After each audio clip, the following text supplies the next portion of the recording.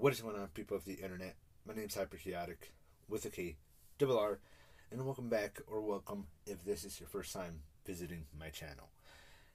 And in today's video, I kind of want to do a quick, right off of the top of my head, retrospect of Phase 1 and 2 of the MCU, and just look back how far we've come when it comes to the Marvel Cinematic Universe. Or, not we, them, but still, it has come very, very far. Now, I'm going to be speaking from the opinion of just a regular casual fan, primarily an MCU fan, rather than like a Marvel fan in general, because I've never gotten really too heavy into the comic books. In fact, I was too broke to even casually buy comic books, let alone had any in my area when I was a little kid. Recently, I've been trying to get more into comic book lore, either by looking at videos of comic book lore or getting into the comic books themselves, if I'm able to figure out the name of the specific issues and where within a said timeline, knowing how comics are sometimes, they are within it, whether or not I need to get some extra context from another series of comics and then get context from another series of comics for that one. That did, I don't know about the rest of y'all, but for me personally, that's one of the struggles when it comes to getting into comics for me. That's one of the things that really prevents me from really checking out a lot of the past MCU comics and even DC as well, which is just how convoluted it is, just following their primary timeline or storyline if it crosses multiple timelines or universes. That's just, I don't even want to get into the complications of that at all. But yeah, I'm just going to be speaking from the perspective of a casual MCU fan. The most Marvel I've ever gotten outside of the MCU is any of the animated stuff. A couple of games here and there were, a couple of games here and there within my past, and that's about it. And the X-Men films, I always forget they're Marvel. Uh, yeah, anything else that was Marvel but not officially MCU, that's another exposure that I've had to Marvel. But other than that, um, I'm not gonna take those into consideration when talking about Phase 1 and 2. I'm just gonna be speaking from the perspective of a casual fan of the MCU. Nothing more, nothing less. I might mention some of that stuff here and there, depending on the film, compare and contrast maybe, but that's about it. It's mostly just my perspective as an MCU fan on the MCU. With that said, I'm gonna go ahead and just get into the first film from Phase 1.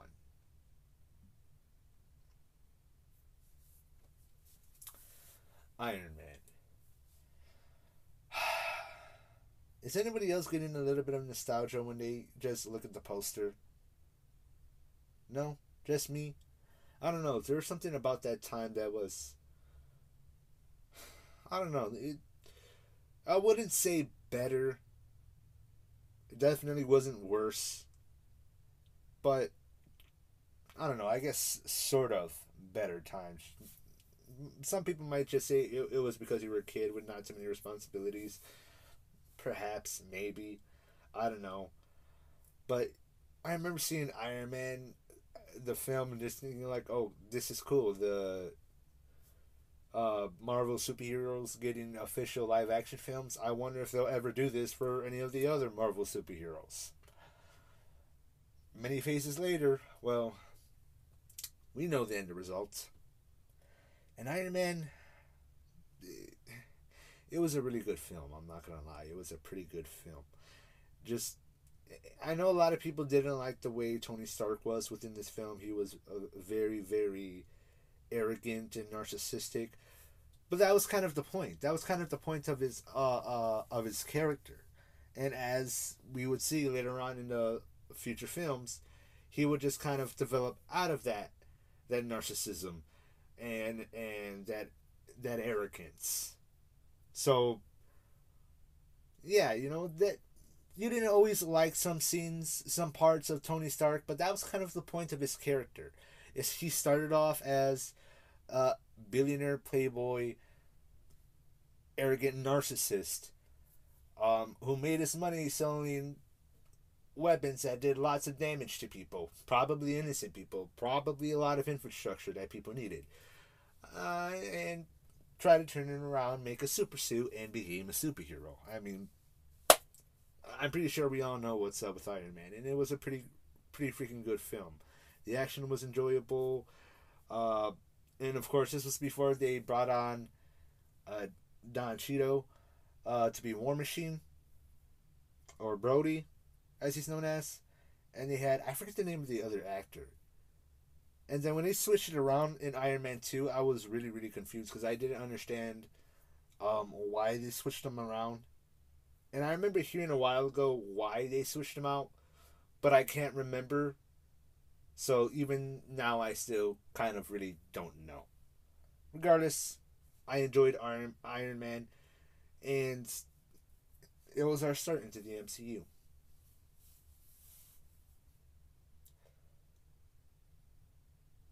The Incredible Hulk. So a lot of people look back at this film and they think like, wow, this film didn't really hold up that well, or wow, this film held up pretty alright, better than kind of I remember it, but it's still pretty like mediocre. Or also saying stuff like, this film at least did more of the Hulk than what the MCU is doing right now, and I I personally would definitely agree with that. And for me personally, when it comes to this film, I actually enjoyed it when I was a kid. I think I would probably say this for a good chunk of Phase One, but mainly the Incredible Hulk and also Iron Man, but mainly the Incredible Hulk. I would say I definitely have a soft spot for those films, even if some parts didn't age well, or in the case of the Incredible Hulk, people think the film itself didn't age well. And I'm not talking about like uh, CGI wise, just in general. Personally, for me, I enjoyed it then. I still kind of enjoy it now. Yes, I can see its flaws and why it doesn't work for some people, or why it doesn't work in certain objective ways. But subjectively, I still enjoy it. I still enjoy the film, um, partially due to some childhood nostalgia. And yes, I did just say objectively and subjectively. Regardless of what a lot of people say, I personally agree. You can look at media in an objective and subjective way. And when criticizing media, you kind of you gotta go both ways when criticizing it. You can't just lean one way or the other. Otherwise, you just end up with some broken, unfair criticism. But yeah, I think personally, sometimes you just gotta look at films objectively and subjectively. You gotta have a balance between the two. And objectively, as a film, as a story, I can see the flaws and why in some parts it didn't work or didn't work for others. But for me personally, I still enjoyed The Incredible Hulk. Iron Man 2. Um, I think just like with the Thor sequels, people did not enjoy the Iron Man sequels very well. But again, since I did grow up with some of these films, I do have somewhat of a soft spot for these films. And say what you will about the villain of this film. Um, well, I thought the superpowers were cool. Uh, his motivations I don't remember at all. His very character I don't really remember at all. I remember how the actor looked like, how he sounded like in the film. But the Mandarin, or the guy who was the Mandarin, was for the most part pretty much forgettable. Honestly, he was kind of forgettable. So I could definitely understand people's gropes with this film for sure. But regardless, there were a lot of fun scenes and fun moments in this film, to the point where, like I said, I have a soft spot for this film. It narrative wise, it didn't do too well, especially with its villain, but it's still a very fun film that I like to check out every now and then. Once again, because it's, hey, this was early Marvel, early MCU. It is what it is, and for what it was still a very fun film.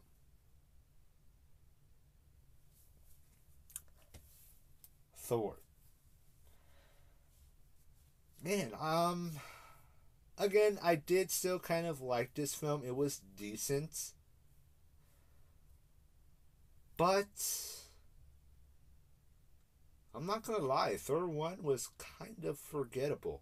I mean, some of the dialogue for Thor was good and was memorable. It definitely set up his character very well. Some of the scenes with him and Loki when he was on Asgard, those were memorable, and they definitely did a good job at setting up Thor as a character, Loki as a character, and just kind of building up to what will happen to them in the following films.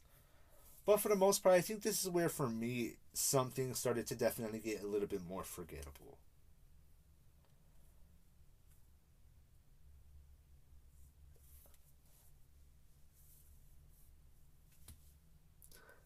Captain America, the first Avenger. Man, a fun action superhero World War II film. We're probably not going to get one of those for a very long time.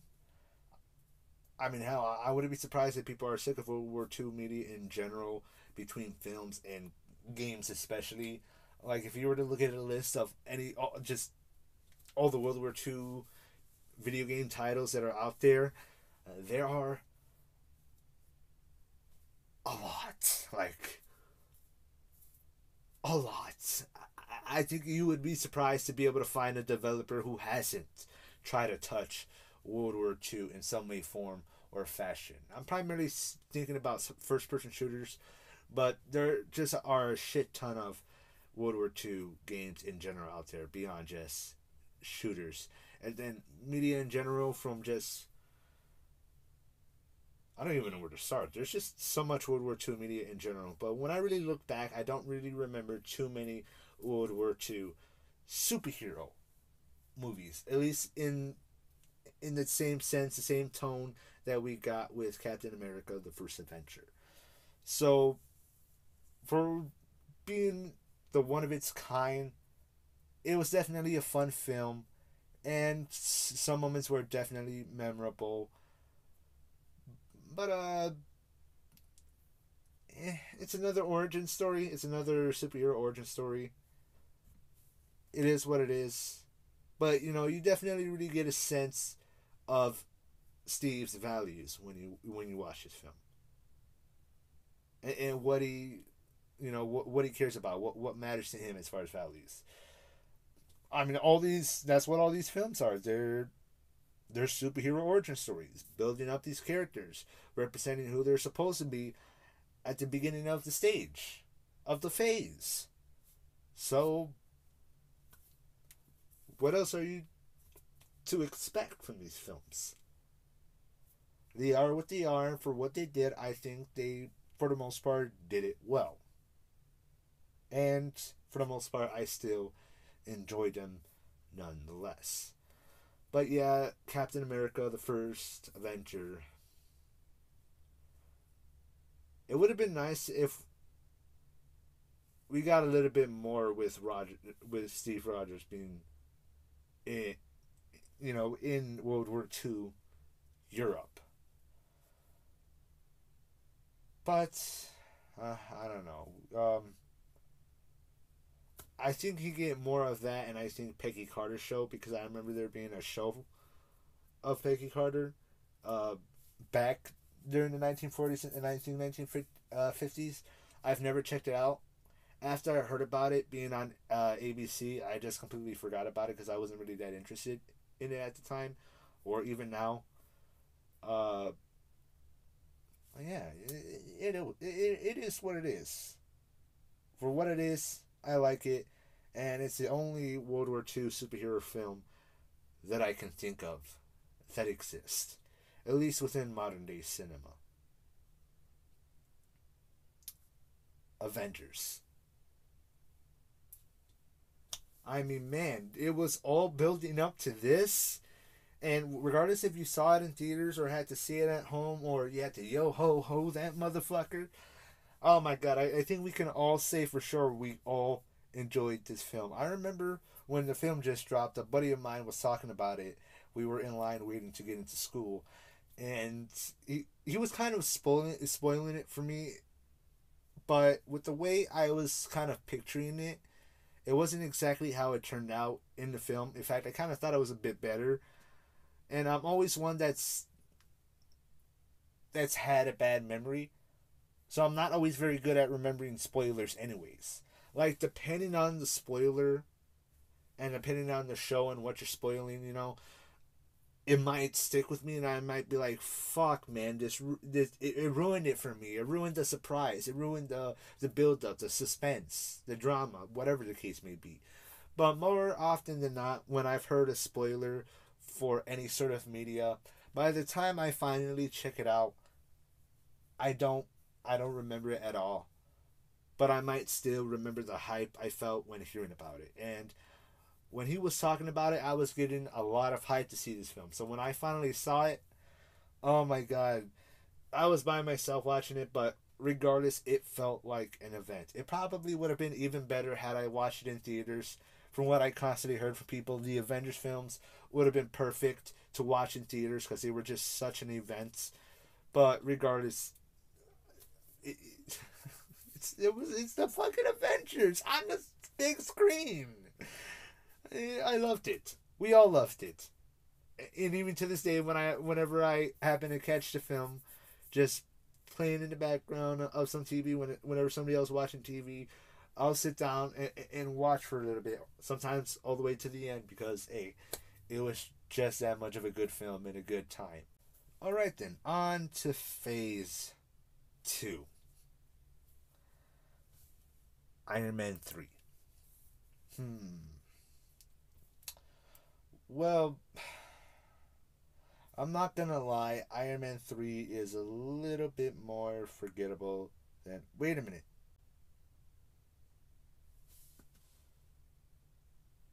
I'm sorry, I confused the plot for Iron Man 3 for Iron Man 2.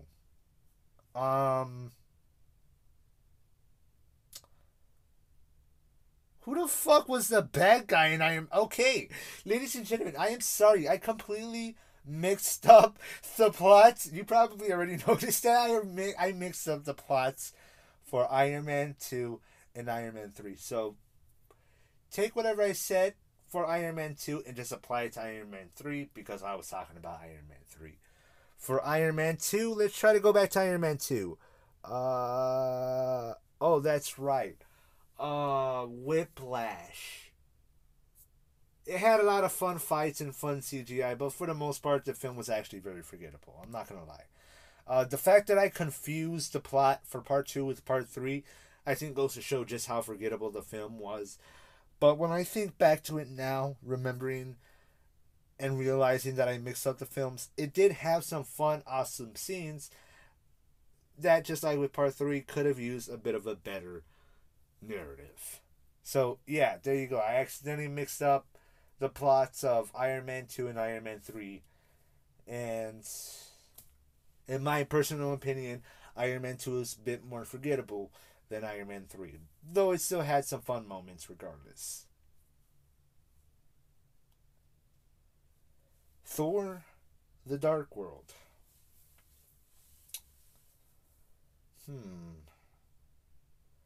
Well, just like with Iron Man 2, it had some fun scenes, and I think this is around the point when we started setting up the Infinity Stones. And we already knew who was coming for them stones.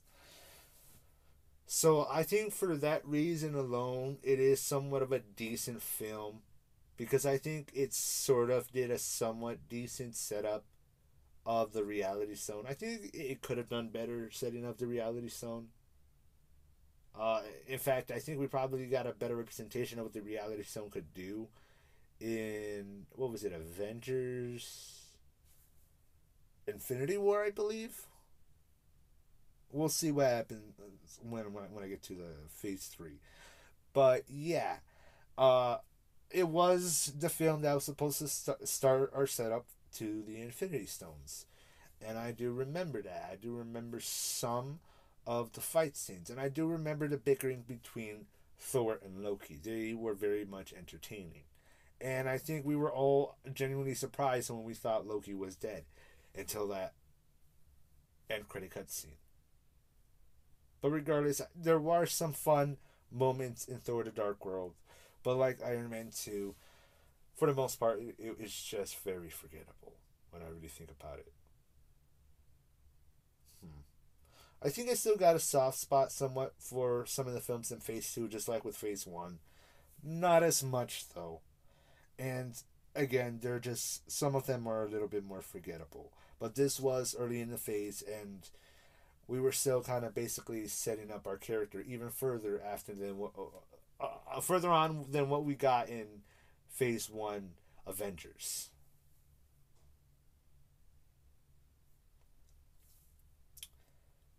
Captain America, the Winter Soldier. Okay, so the plot, some parts of the plot were somewhat forgettable, but not completely. But man, this was just the action in this film was just going, just nonstop. You know, the stakes were high. The concern for Bucky from Steve was felt real. And that one scene with him trying to hold back the chopper from flying away, I mean, that scene will live on forever. Like, just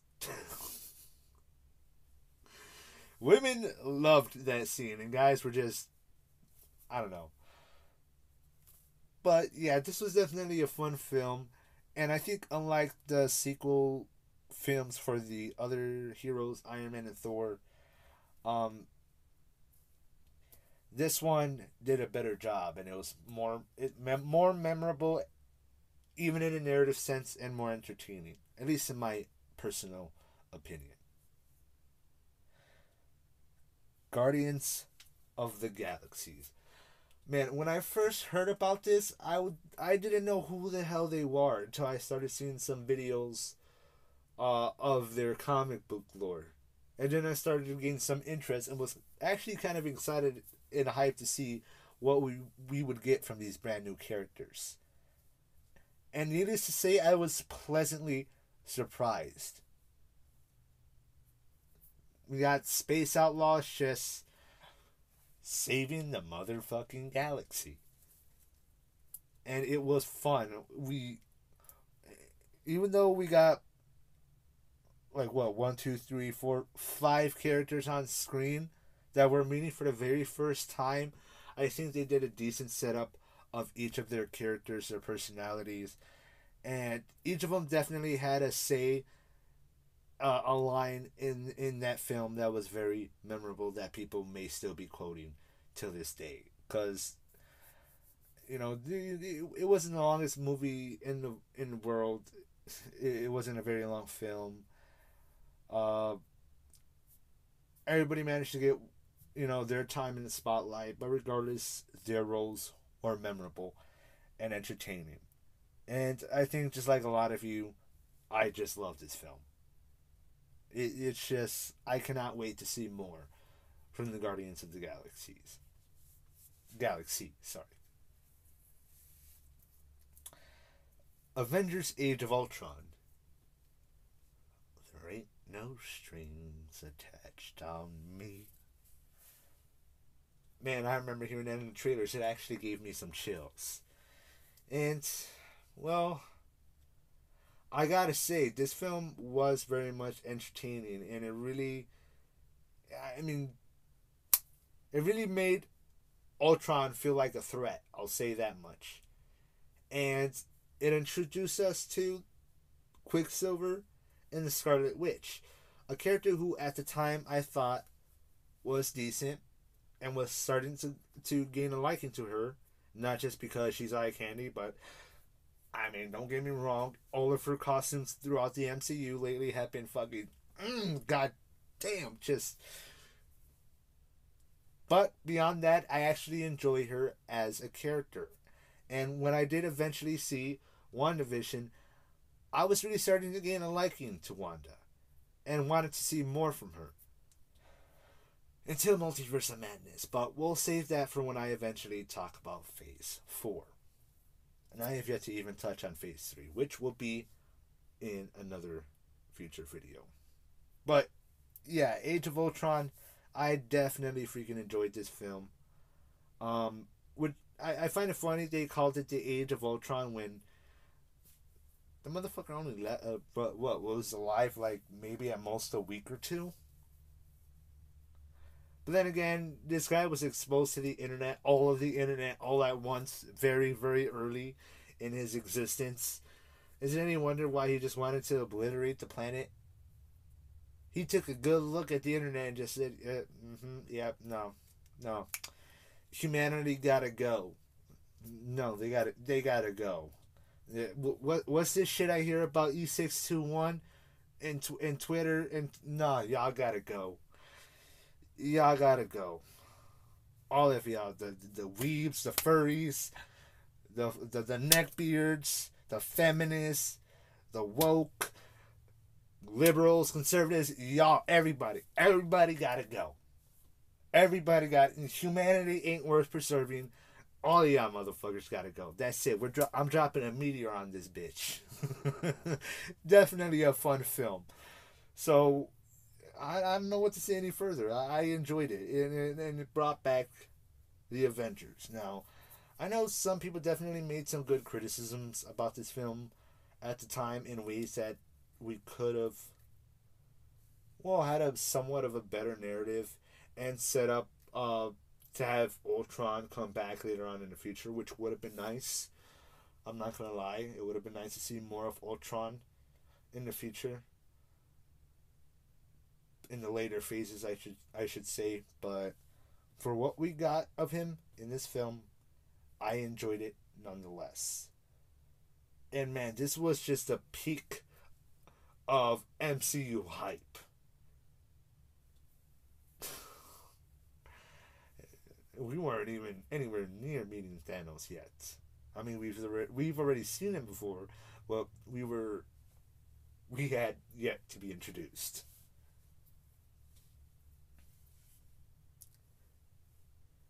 Ant-Man. Well, this one's technically another superhero origin story. But when you really look at Ant-Man, what he does in the film, he's still a criminal. I mean, he's literally hired to steal from the Avengers base. But for the most part, he was a good guy that ended up doing a good thing near the end. But given the way Ant-Man was presented in this film, I feel like he would fit more of the role of anti-hero. Or at the very least, I feel like that label fits him more, given what he does in this film, more than superhero. He is still technically the good guy, the protagonist, but I wouldn't really consider him a superhero or a hero, but more so an anti-hero. Even then, for what it was fun. I feel like this is where we started to get more and more of our dose of MCU humor, which in this film I thought was alright for what it was. Again, I enjoyed it. It was a very fun film, but it wasn't very memorable for the most part. The technology was, the characters, not that much. But for the actor who played Ant-Man, I think he did a pretty good job for the material that he was given, as far as the writing, the directing, and whatnot. Oh, and I remember when I heard about the actor becoming Ant-Man, and all the workout he had to do to get his abs, only to get only what, one one scene where he's shirtless for no more than 10 to 15 seconds. At most, maximum a minute if lucky. Not that I was really excited to see him shirtless. But see, here's the thing I don't seem to understand lately when it comes to these MCU workouts for the actors. Why do these motherfuckers gotta get buffed as shit? Like, these guys are Spartans already getting ready to go to war. They gotta be abbed out as shit, muscled up as fuck. Straight bulking the fuck out. But then you only see these motherfuckers shirtless for no more than 15 seconds to a full minute. I don't get it. And then we're not allowed to even get a little bit of boob window in the female characters. Oh my god, give me a fucking break. Look, again, for all the actors, what do you call it? Their costumes for the characters, they're all good. They're all fine for what they are. Phase 4, some of them do look wacky, specifically referring to Thor Ragnarok. But for the most part, their outfits are still pretty decent. They're still cool. Wanda Maximoff, I think her outfits from all her scenes, from all the films, her show, I think all her outfits are actually pretty freaking cool and well designed for her character. But at the same time, don't get offended that, oh, we got to see a little bit of Scarlet Witch cleavage. Oh no. Oh no. But then these motherfuckers are forced to do these extreme workouts so you can show their abs for 15 seconds. 15 seconds to no more than a minute.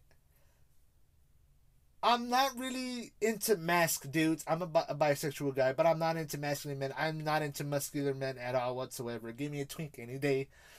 But if you're gonna make him do all this fucking workout, this extreme workout that from what I've heard, a lot of the guys hate, to get these rock hard fucking Greek god level fucking abs and muscles, then god damn it, you might as well have them shirtless for a full fucking 15 minutes. Doing some straight hardcore macho action. Like, just I just don't get it. I just don't get it. If you're gonna make them do all this working out to get this body that they're not even gonna be able to keep because it's too much work to keep, why are you only going to show them for 15 seconds? I know that's a weird rant, but it's like, you might as well just, if you're only going to show it for 15 seconds, just CGI the bitch. Just CGI the abs on, and don't force these poor guys to go through this full workout to get these rock hard abs that they show off for 15 fucking seconds. But then complain that guys don't even get a little bit of boob window. Like, what the... And what about us, the guys? Can we not get the best of both worlds? Like, what the fuck? Again, I'm not into muscular men, but it just seems so ridiculous. Either let's just let them not have to do these crazy ass workouts and CGI their fucking abs if you need them shirtless that damn bad. Or show them for longer than 15 seconds. Because all that working out for their body to be a prop, you might as well show it for more than 15 fucking seconds. And I want people to stop fucking complaining about a little bit of cleavage on a female character when these motherfuckers are constantly being shown off head to toe, sometimes butt fucking naked. For no more than 15 seconds after doing a 6 months to a full year workout. Like, what the fuck are you putting these poor actors through? Weird rant, but that's just something I wanted to bring up. Especially about Ant-Man. I know it's weird, but it's like, cool, he did this whole workout to be a superhero, but you only show him shirtless for 15 seconds. My guy, you didn't need to do any of that workout. We barely even fucking see your abs at all. And honestly, I've forgotten all about that suit. Because at that point, it's like, ooh, cool. You got abs now. Rumpa bump bump. Good for you. Like, I don't give a fuck. Get on with the film. But regardless, it was still a fun film. I just can't help but look back at that film and think about how this motherfucker had to get a workout probably for 6 months straight for 15 seconds of ab footage. Like, what the fuck are they thinking at Disney? Like, I don't get it. I just don't get it. Anyways, that has been my quick, right off the top of my head, retrospect of Phase 1 and Phase 2 of the MCU. What did you guys think of Phase 1 and Phase 2 back when you saw these films? And what do you think about them now when you look back at them, when you watch them again? How do you feel about them? Do you still feel the same way back when you first watched them? Or do you have a different opinion, a different perspective now, looking back at the film? Especially being an older kid or an adult now. Because I can definitely look back now at some of these films as an adult and see their flaws more, see where some parts of it worked, some parts didn't, why some parts worked for others, and those same parts don't work for other people. I think you get my point, but it is what it is. They were entertaining times, and I could still look back at them with some fun and nostalgia. And even then, looking back at some of these movies, they're still fun films, which is not too much you could say about some of the stuff in Phase 4. We'll get into that when I eventually talk about Phase 4. Originally, I was only supposed to talk about Phase 4. But then I decided, fuck it. Let me just do some quick videos for Phase 1, 2, and 3. So, this has been my quick retrospective on Phase 1 and 2. I will see you guys next time for my video on Phase 3 and Phase 4. For specific stuff within Phase 4, I actually want to do some videos on, like WandaVision and Multiverse of Madness. And for right now, those are the only ones. Oh, that and What If. And what I would want from Marvel Zombies. Other than that, that's really it. They're just going to be retrospective of the whole phase in general. And I'm only going to choose very specific media within that phase that I want to talk about, that I'm going to talk about specifically. You know, again, WandaVision. But with that said, that's the end of my retrospective of Phase 1 and 2. What are your thoughts? Let me know in the comment section down below. And if you enjoyed this video, or agree with any of my opinions, leave a like. If not, leave a dislike in a comment telling me why. Any and all interaction is good interaction for my channel and the algorithm, and any and all criticism can help me get better. I will see you guys next time for my videos on Phase 3 and 4, my videos on WandaVision and Multiverse of Madness. And I did say a while ago I was going to do my final Makes No Sense videos on the Star Wars lightsaber. Yeah, I'm actually going to push that project back a little bit further because I'm struggling to get my thoughts together on that topic. So until I can eventually get my thoughts together properly for that topic, I'm going to just push it back and take care of some other projects till then. So, yeah, see you guys till then. Chaotic out. Thanks for watching. I appreciate you watching all the way to the end. Even if you didn't enjoy it, I really do appreciate your time and your view. Chaotic out. Have a good one.